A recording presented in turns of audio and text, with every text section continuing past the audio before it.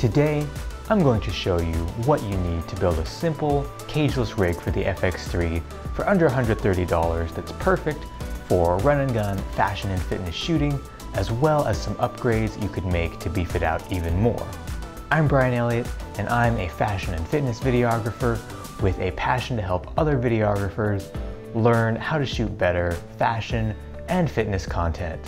One of the appealing things about the FX3 to me is what they call the cageless design, with several mounting points on the top of the camera and the sides. A lot of YouTubers criticize this design as not having enough mounting points to be useful, and they go ahead and buy a cage regardless, but for my needs, honestly I think the design is perfect.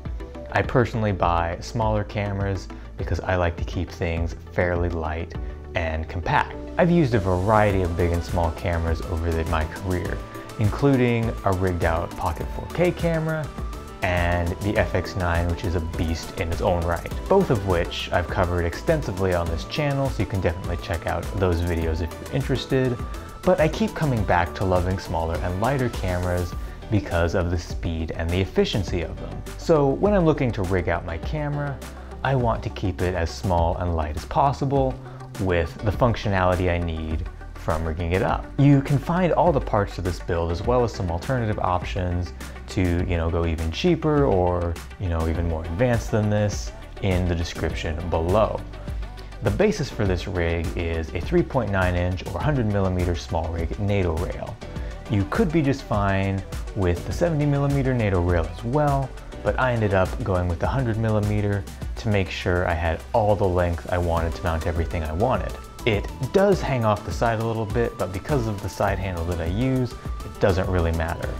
I got this rail off Amazon for 16 bucks, so it's very affordable. I screwed in the two holes on the left side of the camera because using the one on the right side of the camera put the rail over the top of the record button, and that was just a pain in the butt. Once those are screwed in and the rail is securely attached so it won't wiggle around or come loose, the next step is to slide it on the top handle. I personally use the 2027 Nato top handle that costs about $55. There are plenty of Nato top handles to choose from depending on your needs. More expensive, less expensive, some with record functionality, all kinds of different cool stuff. So slide that on there, lock it into place on the center of the camera for a nice top handle. Next, I take the side handle, slide it into place, and lock it in as well. I'm using the 1534 Smallrig side handle because of its top mounting ability. There are a couple of varieties of this, and this one does have the weakness of being taller than the camera, so setting it down it won't lay flat. For me this isn't a big deal because I generally have a tripod handy to set it on rather than laying a $4,000 camera on the ground. And that's literally my basic handheld rig.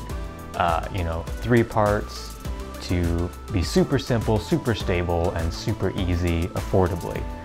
The beautiful thing about this setup is once the Nato rail is on there, it literally takes less than 30 seconds to rig the camera up for stable handheld shooting, or strip it down and throw it on a steadicam or a gimbal.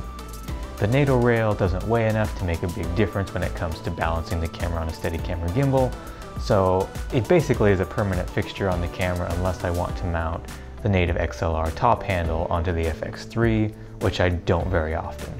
Now, you can definitely rig this up even more with either the Nato rail or cold shoe mounted monitor attachment and an external monitor if you want to get, a larger viewing screen and have a little bit more weight to your rig. The Nato rail monitor mount and the cold shoe mount both run about $30, so it's not a huge investment to kick up your rig a little bit more if you already have an external monitor.